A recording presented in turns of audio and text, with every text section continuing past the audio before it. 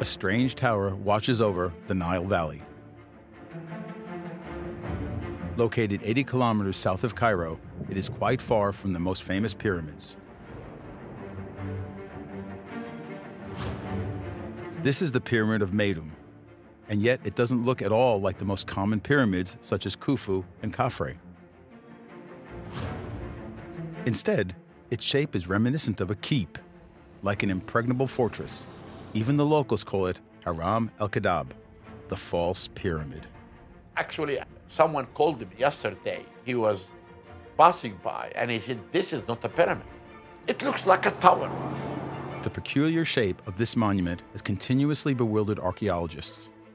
Is Meidum truly a pyramid, a funeral monument, or, as its shape suggests, a temple dedicated to Ra, the god of the sun? From what we know today about solar temples, they used to look like big obelisks. So the shape was rather similar to what Meidum currently looks like. An obelisk, a spike soaring to the sky and reminding of a sun ray. Vasil Dobrev, a French archaeologist, is convinced that Meidum is indeed a solar temple. We can feel here that we're building something that will look like an obelisk. And what's an obelisk? A petrified sun ray. Well, that's what we would have here, too. Talk, talk. Besides, he thinks there's another element that questions the true nature of Meidum. The room some consider to be the burial chamber. Even though today, sand partly covers the sides of the building, its sole entrance is located very high on the north side. Once inside, there's a staircase called a descending passage that leads to what is supposed to be the burial chamber. The entrance to the descending passage is located 30 meters high. For the first king, Snefru, it's 12 meters. Khufu is about 15 meters. Khafre is right under the tiles under the yard, and Menkaure is 2-3 meters. We never see mummies that must be brought more than 30 meters above ground. When looking at it like that, this narrow room doesn't seem ready to receive the pharaoh's mummy.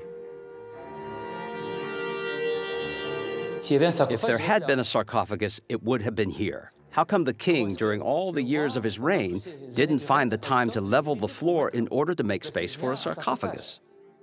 It means that there was no plan to put a sarcophagus here. It would barely take 2 days to fix this. No sarcophagus has ever been found in this room.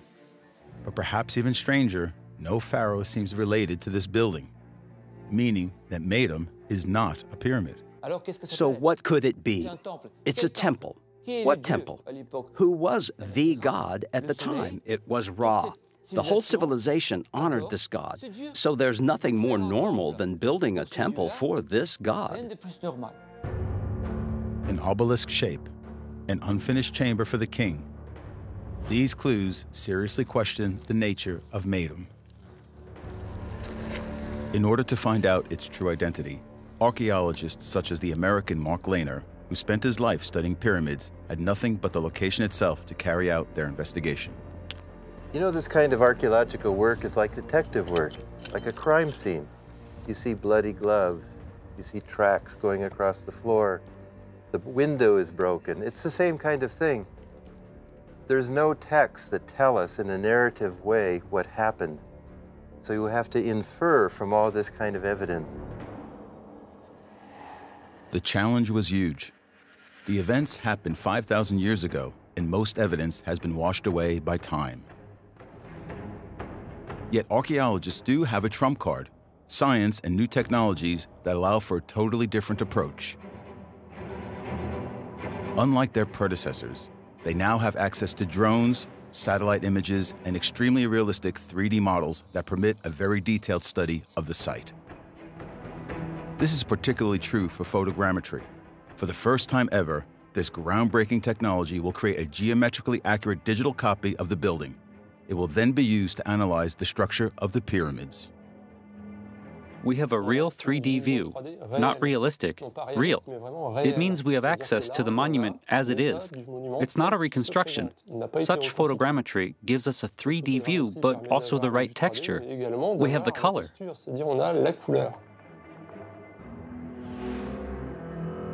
In order to reach such an incredible level of detail, a drone and several cameras are needed. They must collect thousands of images over the whole site.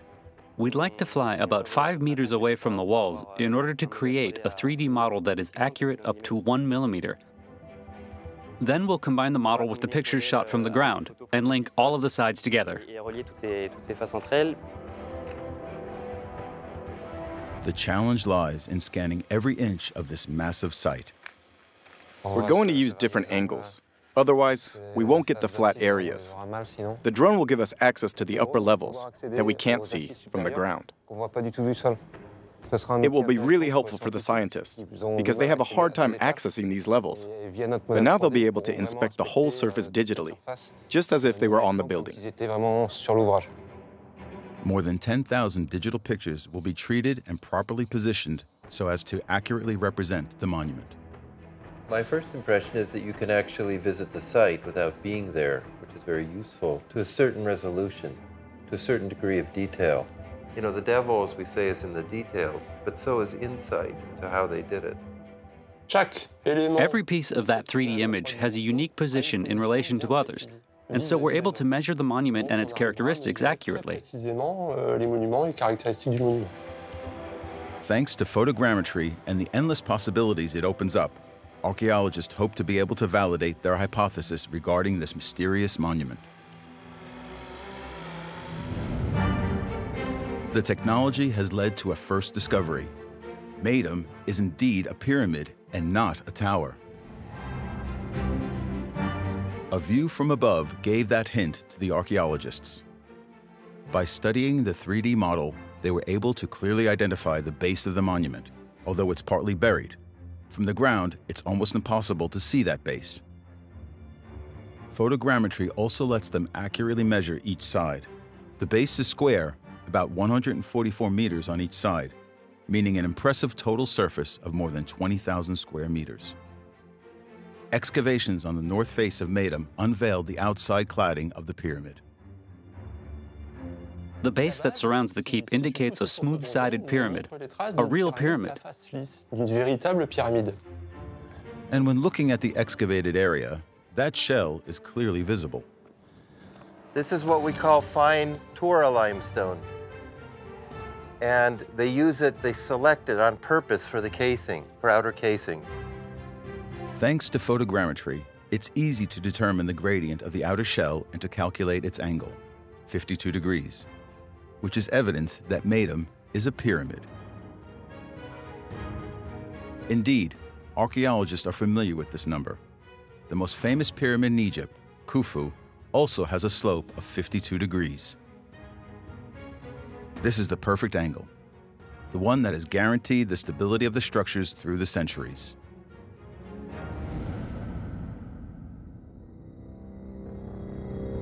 The pyramid is currently 70 meters high, but by looking at its base and the angle of the casing, which were both accurately measured thanks to the 3D model, archaeologists estimate that the building used to be more than 93 meters high during its golden years. There are many clues telling us that the pyramid was much higher before. It was in a much better state during antiquity. Greek tourists have left markings at the top of the building, which simply means that during their time, the top was easily accessible, so it must have been in a better shape than it is today. This proves that Meidum used to look like all other pyramids, and still look so during antiquity. But photogrammetry has yet another surprise for archaeologists, a big one. When on the site itself, from the ground or even from the first floor, we can't see anything but flat ground everywhere. But when looking at the 3D model, a linear structure appears, too linear to be natural. In fact, what you see here is something that I was looking for when we were at Meidum, and I couldn't see it. Maybe I saw it just faintly. Now here in the point cloud, it's coming out, this very large dark band, as a square around the pyramid, an outer enclosure. The photogrammetry clearly shows us what's left of the outer wall, but it's completely covered by sand. However, given how massive the sand piles are, we can imagine that the wall is still in a relatively good shape, or at least part of it is. The outer wall was invisible up until now, and it proves that Meidum wasn't isolated. Just as with all other pyramids, it was part of a very codified complex. During the excavations that took place in the beginning of the 80s, archaeologists dug more than 15 meters along the east side of the pyramid. This massive work uncovered a small funeral temple along with a huge 220-meter-long path. This path typically connects the small temple close to the pyramid to the temple in the valley. A closer look at the model shows the general shape of another element that can't be seen in the field because it is completely covered by sand. Another pyramid, located in the southwest of Meidum. We have a small funeral temple, a small pyramid, a path that connects the temples, and so on. This is a classic pyramid complex of the 4th dynasty. There can no longer be any doubt about it. Meidum is a true pyramid. Despite its peculiar shape, it follows all the rules of a traditional funeral complex as they were built during the 4th Egyptian dynasty.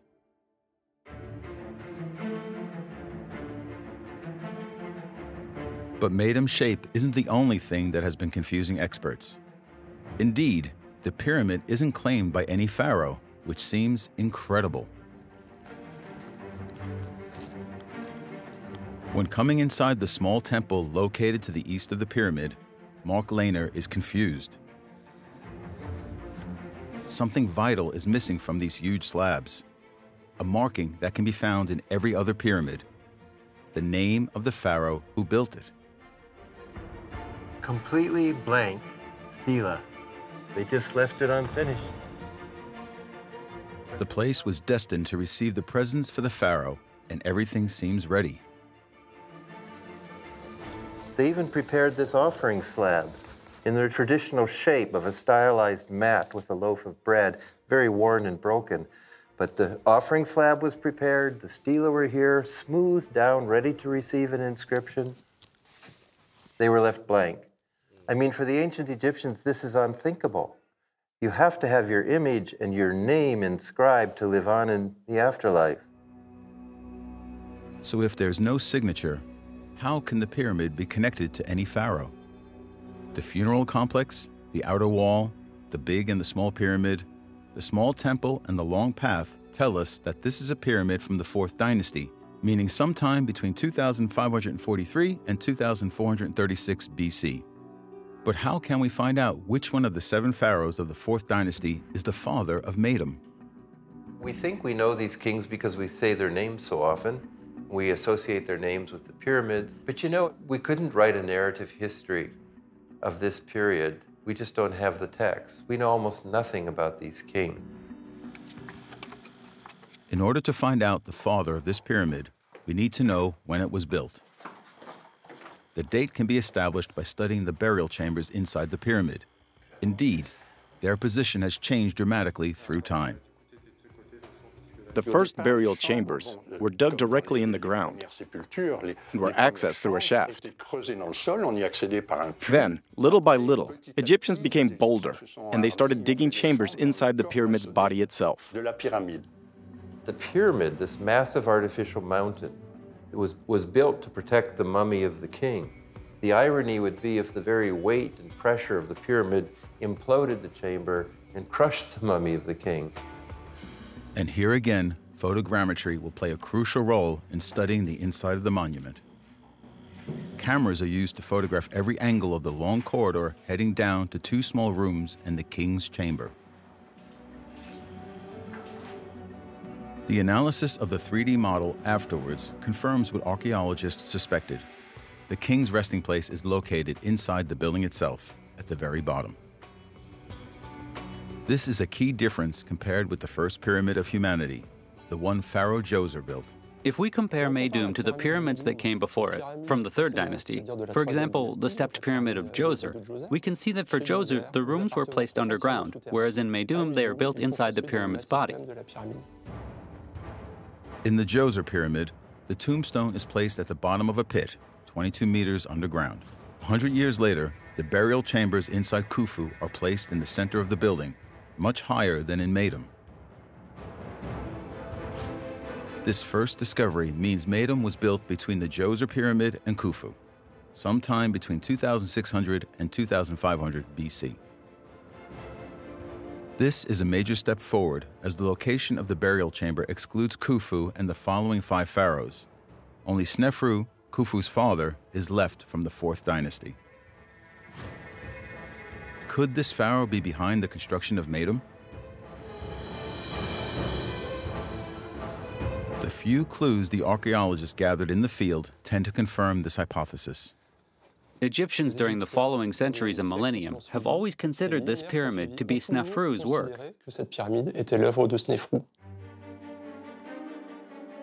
Although the pyramid was never officially signed, peculiar markings that caught the experts' attention were found in the corridor of the small temple. The name of Snefru was found in the temple, Snefru rising. And this is why that description that's written in the New Kingdom, it is in the mind of the people all the time that Snefru is the builder of this pyramid. The graffiti made by travelers from antiquity date back to the 18th dynasty, some 1,200 years after Snefru's reign. Exactly, there's a fairly long graffiti up here, it's a very short one. The graffiti mentioned Snefru as though this were a place of Snefru. It just adds to the probability that Snefru was the owner of the Meidum pyramid. This king is quite known already. Archaeologists think he was behind the construction of 2 major buildings, the Bent Pyramid and the Red Pyramid in Dashur, about 40 kilometers away from Meidum. Yet if Meidum indeed belongs to Snefru, why isn't there any trace of his sarcophagus?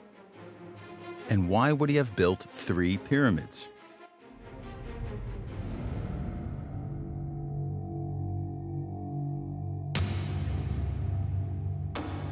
A careful analysis of the burial chamber will help the experts uncover a possible use of the pyramid of Meidum. When you dig an empty space inside a building, you have to make sure that every stone piled up above it doesn't lean too much and come crashing down. They're worried about the weight and the pressure of the pyramid basically imploding the chamber, destroying it. To prevent such a catastrophe, Egyptians have come up with a groundbreaking technique. So instead of beams crossing horizontally, they do the corbelling, where they bring every course in a little bit more, a few inches more, until the room closes at the top. And this is a way to roof a space. The first archaeologists who visited the burial chamber recognized the use of a common building technique during the Middle Ages when building cathedrals. It's called corbelling and consists in placing the stone blocks in tiers. The idea is quite simple. It's about letting most of the weight of a block rest on another block and to leave only the last quarter hanging, which has no risk of falling down. The main advantage is that this can take on heavy loads thanks to the way the weight is spread. Yet one element of the architecture confuses archaeologists. The ceiling of the 2 small rooms that lie at the bottom of the corridor don't use corbelling, although they should, being placed as they are inside the pyramid's body, just like the burial chamber. What was strange was that these 2 small rooms had a flat ceiling, which couldn't possibly stand the pressure from above. It means there had to be something above them to protect them. Archaeologists from the 19th century had already noticed such flat ceilings inside the burial chamber of Snefru's son, Khufu. After some digging, they discovered the technique the Egyptians had used so that this kind of ceiling could withstand the massive pressure of the pyramid. We know that above Khufu chamber, there is 5 relieving chambers, that the ancient Egyptian made them to load the heavity of the stones. These small, hidden rooms located above the king's chamber have the same function as corbelling, spreading the huge pressure of the pyramid. Could such relieving chambers have been used in Meidum too, several decades earlier? In 1999, a French team started investigating to discover the answer, with the obligation of not damaging the pyramid. They tried to see behind the walls by using a tiny camera. It was quite simple, really. We used an endoscope, just like a medical endoscope. We just needed to drill a hole about 1.5 centimeters wide, then insert an optic fiber in it, and then look. The team settles above the small rooms inside the burial chamber. They manage to insert the endoscope through a hole in the mortar, but the operation turns out to be more complicated than expected. The main issue was that we couldn't see much, because the endoscope is very small, and we couldn't send much light inside the rooms.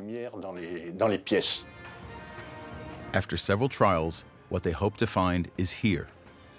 In the end, though, we managed to see that the relieving chambers we suspected existed were indeed there. So what are these chambers anyway? Well, they're vaults built with the corbelling technique, hidden vaults. The flat ceiling is actually a false ceiling, and above it lie vaults built in corbelling, just as in the burial chamber, that protect the two rooms. Meidum, Snefru's first pyramid, is a testing ground. As we can see, with the entrance located too high up to easily allow the mummy to be brought inside. The whole history of pyramid architecture through the reign of Snefru is really getting better and better at enclosing larger and larger spaces. They were getting bolder and bolder. After building a 4 cubits wide room that didn't collapse, in the next pyramid, they thought, perhaps I can make it 5 cubits. And it didn't collapse either. And so inside the next pyramid, they said, let's make it 6 cubit. And that's how sizes have increased. Photogrammetry will highlight another key element in this investigation. Measuring the width of the king's chamber inside Snefru's various pyramids can help determine in which order they were built. In Meidum, the burial chamber is 2.51 meters wide.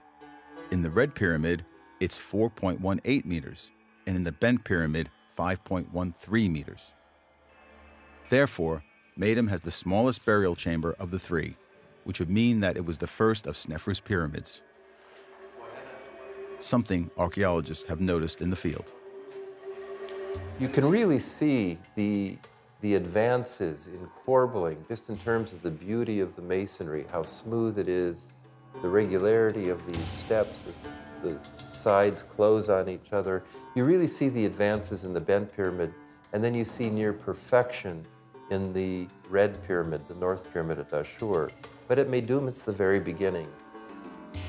The superior chamber in Meidum is really ugly. It doesn't have the noble characteristics, the proper polish a burial chamber should have. There are almost no vertical walls. It's like a vault dropped directly onto the ground. Lots of mending and defects, too. Since this is the beginning, they want the chamber to be small, too. They're not confident to have a huge space that they have to roof. Both the measurements and the quality of the work point to a similar conclusion. The orphan pyramid Meidum is indeed Snefru's first pyramid.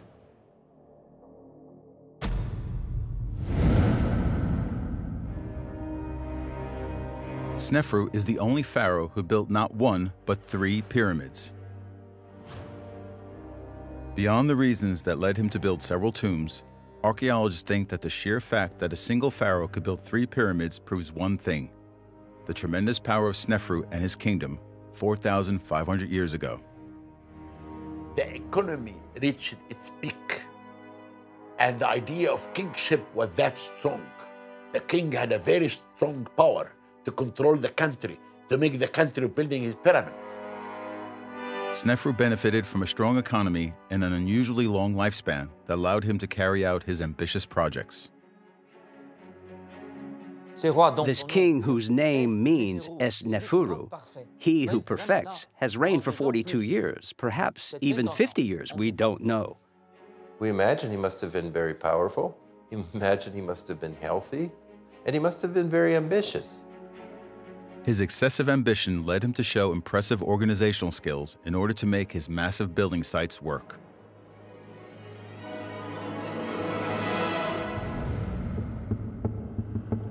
Indeed, Snefru's logistics were incredibly effective and spread much beyond his kingdom. To build the pyramids, he had to import the most beautiful limestone blocks from the distant quarries of Aswan and Torah. He even went all the way to Nubia, in the south of the country, to bring back slaves that would help the local workers.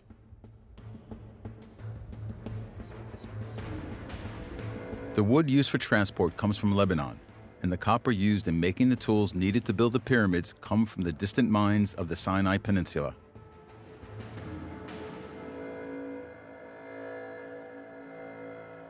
In 2011, in Wadi el-Jaf, on the shores of the Red Sea, one of the major bases used in building Meidum was discovered.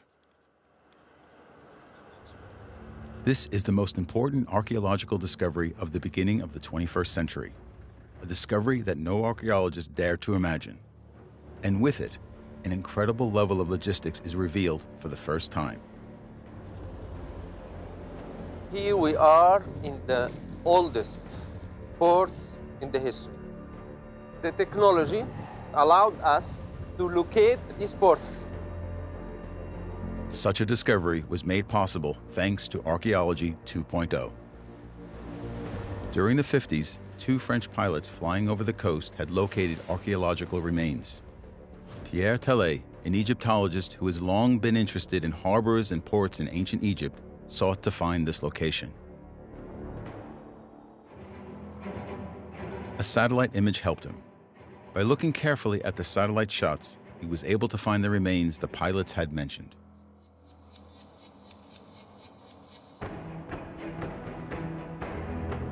He notices a strange L shape underwater that looks like an old harbor, and the analysis of the local underwater geography confirms his idea. The location of this old harbor matches that of a kind of inlet in the coral reef that runs along the coast in the area. They had located a place where accessing the shore was easier. Moreover, another element will strengthen Pierre Tellet's theory. This site is clearly accessible through a natural corridor called Wadi Araba. And when we follow this corridor to its end, we find out that the place where it connects to the Nile Valley is also the location of Meidum. And so it's obvious for us that the very location of the Wadi Jarf is directly related to the pyramid. These clues are good enough to justify the start of a massive archaeological excavation campaign. And the results go well beyond anyone's expectations. Archaeologists are able to uncover a massive harbor complex. Mohammed Abdelmaguid is an Egyptian expert in underwater archaeology, and he thinks we've just discovered the very first artificial harbor in the history of mankind. So this harbor is made with 2 artificial piers in L shapes.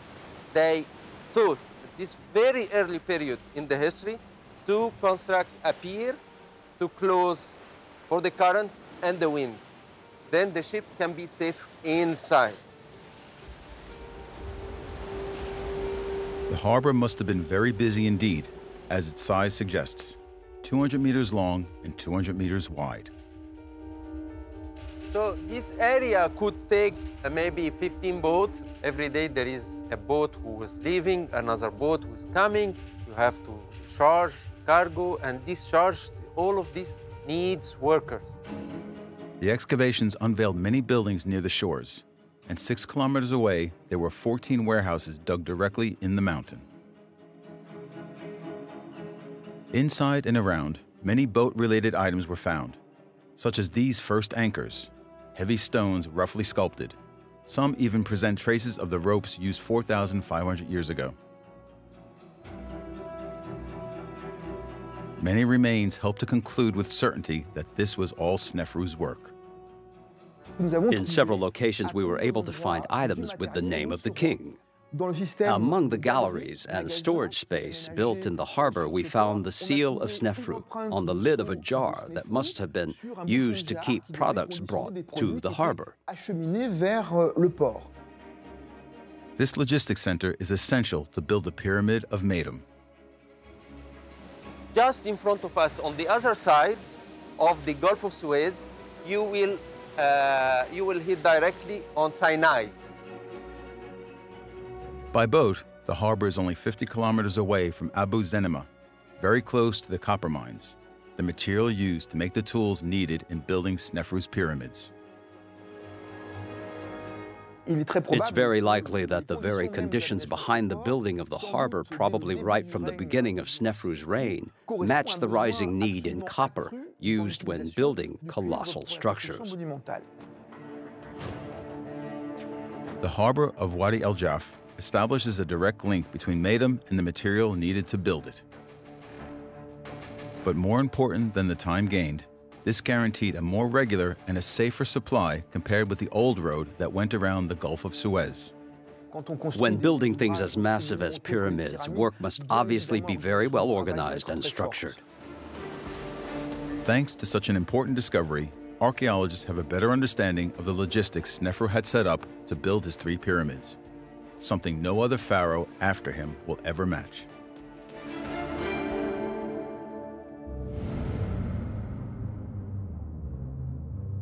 But one question continues to trouble archaeologists.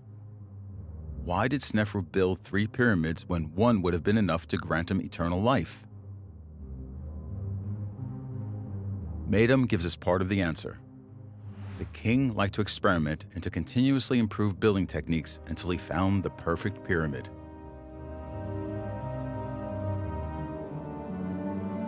During the 80s, the excavations on the north side of the pyramid uncovered the building's structure. This was a chance for researchers, who could now study the structure of the pyramid and carry out photogrammetric analysis. The results are striking because this is exactly what we can see in the field, but on a computer instead. The analysis of the 3D models unveils strange anomalies, namely the fact that perfectly carved limestones are visible under the layer of rough stones. The American archaeologist Mark Lehner thinks these blocks tell us the incredible story of Meidum, that of 2 pyramids built into one. Well, right here you can see the corner, the beautiful Torah casing, and the beautiful corner of one step of the old step pyramid. And so these blocks would be what's left of the outside of an older pyramid, hidden under the smooth sides of Meidum, a staircase-like pyramid, also called stepped pyramid. On this view, shot with a drone, what looked like the floors of a keep would actually be the leftovers of the initial staircase shape. The pyramid of Meidum looked like a stepped pyramid at first, and it was completed as such. But at some point during the king's reign, the stepped pyramid was turned into a smooth-sided pyramid. And so all around this stepped pyramid, they added a kind of casing that would make the whole structure look like a true pyramid. Calculating the angles of the upper floors gives a result of 70 degrees. That's the slope of the old-fashioned step pyramid, of each step. And the accretions they use to make the steps, they slope at about 74 to 75 degrees. Under its smooth casing, it looked just like the first and only step pyramid ever built, that of Pharaoh Djoser, who built it 100 years before Meidum. To the Meidum pyramid, it's really 2 pyramids in one. First, there was this old step pyramid, an old-fashioned step pyramid that Snefru started. And this is the first time anybody really completed a pyramid to this height since the first pyramid of Djoser. Other kings tried to build step pyramids but didn't complete them. If the place hadn't been in ruins, we wouldn't have known about the stepped pyramid inside. We wouldn't have known the monument's history. And a closer study of the building tells the same story. 2 techniques belonging to 2 different time periods were used to build the pyramid of Meidum. Thanks to photogrammetry, for the first time we are able to see every element used in the building process located on top of the monument. We can see all the masonry, the construction technique based on stones, angled towards the center, towards the core. The technique consists in placing the stones with a 15-degree inclination toward the inside of the building. The advantage of this is that every block leans against the central core, and all forces are sent to the inside of the monument, without the risk of blocks moving towards the outside and causing a collapse. The technique was invented by Djoser to build his stepped pyramid. This is really a method from the Third Dynasty.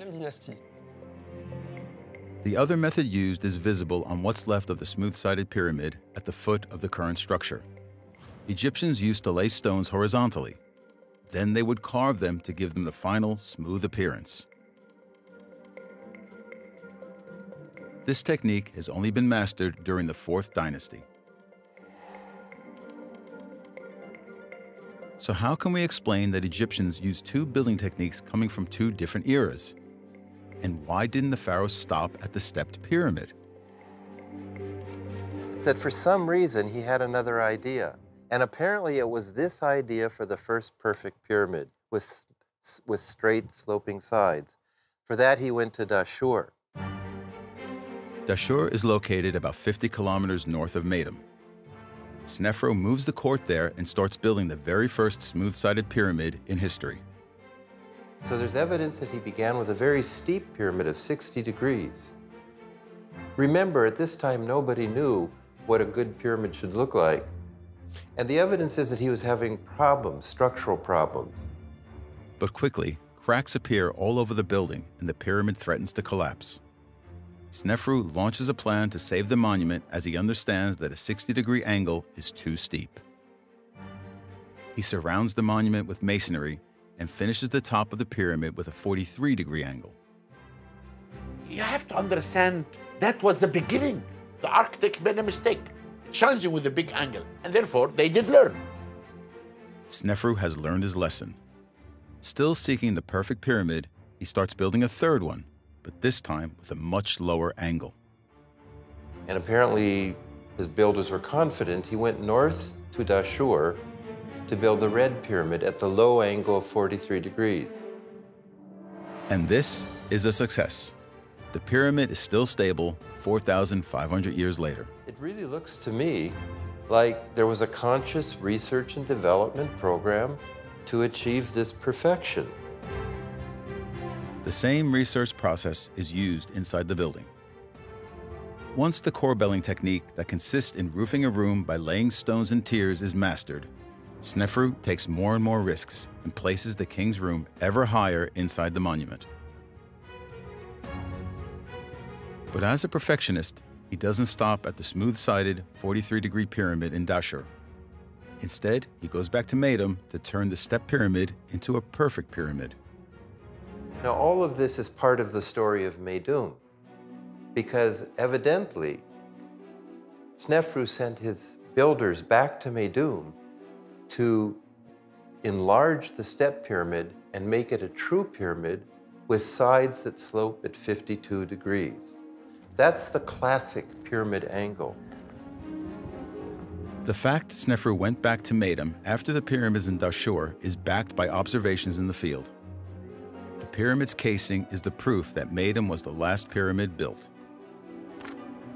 You can see where they're coming in with a chisel, and they're being very careful at that seam between one stone and another. You see the vertical chisel marks coming down like that? At Dashur, you can see where again and again and again they were breaking the edges of the casing stones and having to patch them. They would square off the break and then put in a patch. Now they're learned to be really careful when they dress the stone down to those edges. Studying the structure of the monument tells us an incredible story. That of a work that spread over 4 decades, the full length of the pharaoh's reign, making Meidum his first and last pyramid. Snefru started at Meidum and finished at Meidum. At the beginning of his reign and at the end of his reign, it tells a story that makes sense.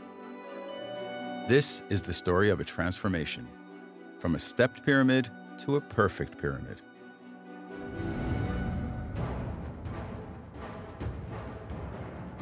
But how could Meidum go from a perfect pyramid to a mere keep? So much so indeed that it confused archaeologists about its true nature, and the locals call it, ironically, Haram el-Kedab, the false pyramid.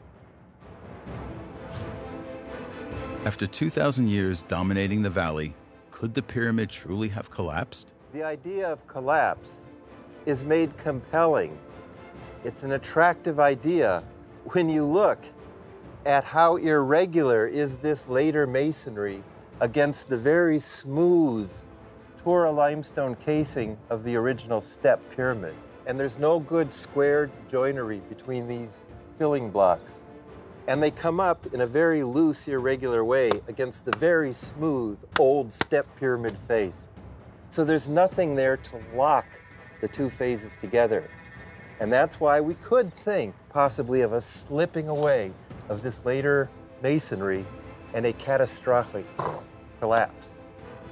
And so the very story of Meidum and its double nature would be its downfall. This is a tragic fate indeed. From being the first perfect pyramid of the 4th dynasty, it went on to be a quarry for the following generations. Many camels used to come and hold the stones, taking stones from the pyramid to build major structures in the Islamic Cairo. Now disfigured, Meidum doesn't have much left from its old splendor. The pyramid with such an incredible story is now buried under the sand and forsaken by men.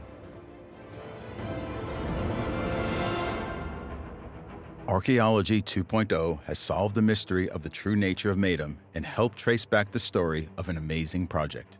The Meidum pyramid is really two pyramids in one. In fact, the Meidum pyramid is the beginning and the end of the story of how to design a giant pyramid. Yet some things remain unexplained. Why didn't Snefru write his name on the slabs in the small temple? He could have claimed to be the father of such an architectural wonder. And why has the burial chamber not been completed? The very place supposed to protect his dead body. These questions remain unanswered for now. What troubles researchers is that the tomb of the pharaoh who built 3 pyramids has yet to be found.